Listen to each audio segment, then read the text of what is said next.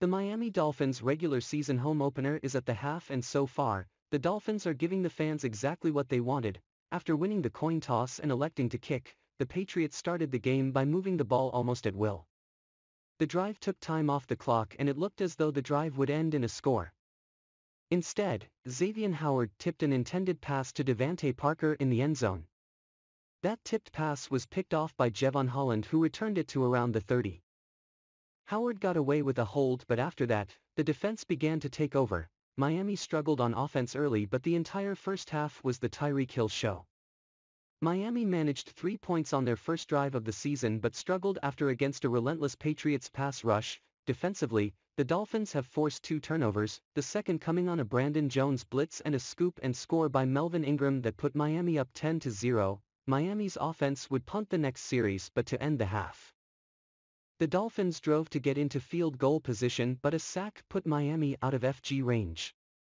Facing 4th and 7, Mike McDaniel, with 28 seconds left in the half, went for it. Tua Tagovailoa hit Jalen Waddle in stride. Waddle split 2 defenders and raced 42 yards into the end zone to take a 17-0 lead. Miami's defense has been stifling. They are putting pressure on Mac Jones and are stretching the Patriots' run game across the line of scrimmage. Tyreek Hill has 6 receptions on 8 targets for 77 yards. Jalen Waddle has 2 receptions, 1 for a touchdown. Tua Tagovailoa is 13/18 for 179 yards and 1 touchdown. Run game, 21 yards. Miami has to be better in this area. For the Patriots, Mac Jones is 9/12 for 83 yards, an interception, and a fumble. Run game, 41 yards. The Miami Dolphins opened the 2022 season with a big win over the New England Patriots. Mike McDaniel won his first game as a head coach against Bill Belichick by a score of 20-7 as Miami's defense turns in a great performance against Mac Jones and company. Tagovailoa improved his record against Belichick to 4-0, which is tied for the most wins against Belichick without a loss.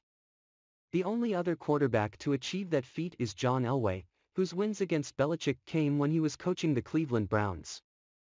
Despite all the great quarterbacks to come and go over the last 2 decades, it's Tua who has the most wins against Belichick's Patriots without a loss. So far, Tagovailoa had himself a solid game, totaling 270 passing yards, a touchdown and an interception while completing 23 of 33 pass attempts.